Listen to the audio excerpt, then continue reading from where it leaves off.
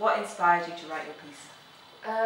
Well, one of them is based on like a really obscure folk tale from Chertsey in Suffolk, I think. It's kind of a story of like this really brave woman. So during the Wars of the Roses, there was a lady called Black Chariot who was engaged to a man who at that time was on the wrong side, and he'd been captured and was sentenced to hang. But Black Chariot's family was owed a favour at court, so they sent to court for a pardon for him. And the guy returning with the pardon got delayed, and he was sentenced to hang at the stroke of curfew. So she climbed the bell tower and hung onto the bell so that it wouldn't ring, and saved her lover's life. Wow, it's an amazing story. Yeah. So that was the one. What about the other one? The other one is sad breakup poetry. Oh, okay. We don't have to go into that. So how long have you been writing poetry or anything else? I've been writing poetry since I was 14. I think I've been writing in general a lot longer than that, as long as I can remember. I still occasionally find bits of paper that I wrote on when I was like 7, and I'm like, what's this? Oh, this is terrible. You were 7, so. Yeah.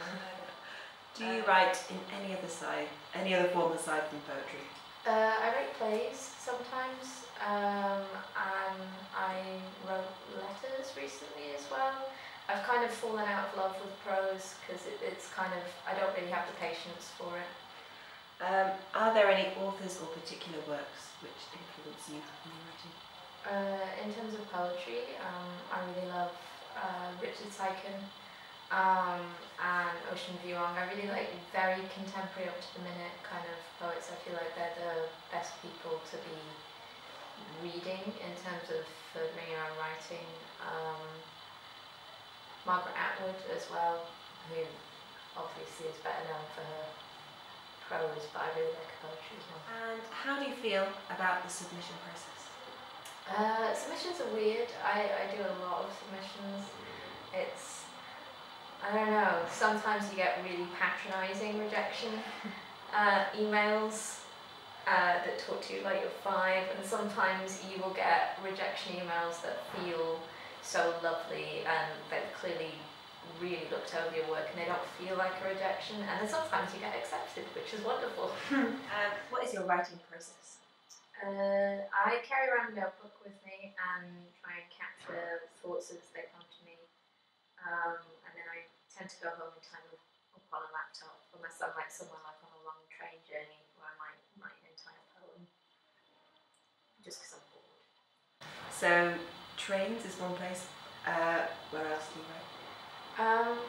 I think I write a lot in my head when I don't have physical access to my notebook. I do stuff like I find myself mentally kind of composing in the shower or the bath, or like when I'm out for a walk with my headphones in. What was your favourite childhood book?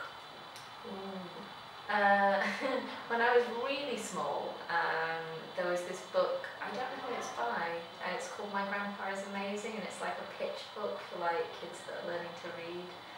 And I loved it so much that before I could even read, I'd memorised it to the point where I knew when to turn the pages. My dad used to get me to do it in front of house guests. It would always be like startled by what a genius I was.